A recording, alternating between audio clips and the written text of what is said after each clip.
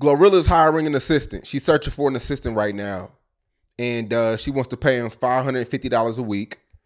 You got to schedule her appointments. You have to do her laundry.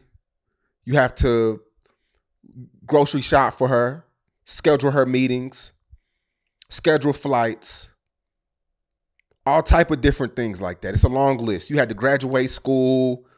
You have to know how to communicate. $550 a week, and she pays for your travel. And she got a lot of backlash for that.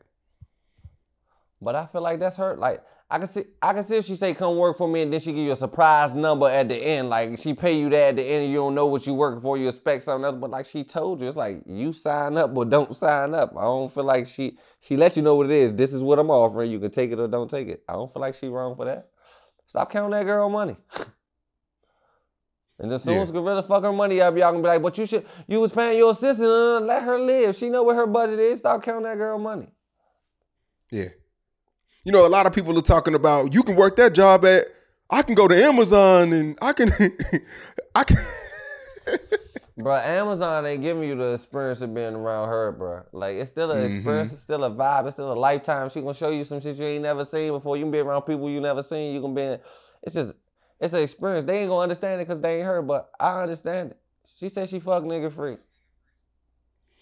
I ain't no fuck nigga.